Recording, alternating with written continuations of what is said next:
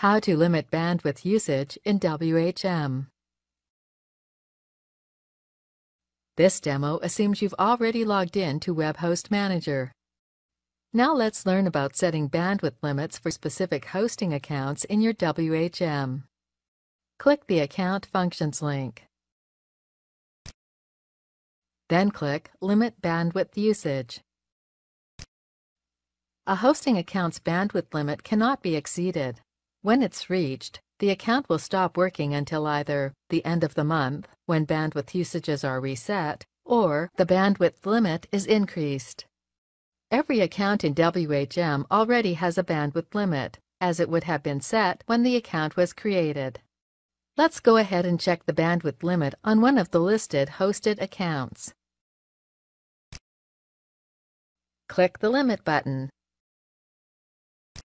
Here we can see that the anotherdomain.com account has used 0 megabytes of bandwidth. It has a bandwidth of 100,000 megabytes.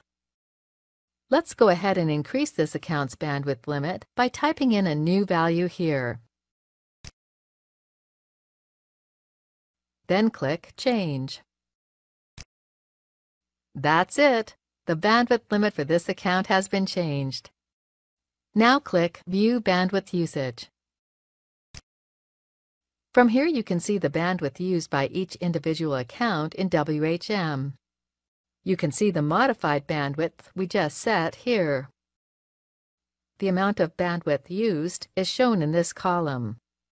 We can click here to see how much bandwidth each account used last month.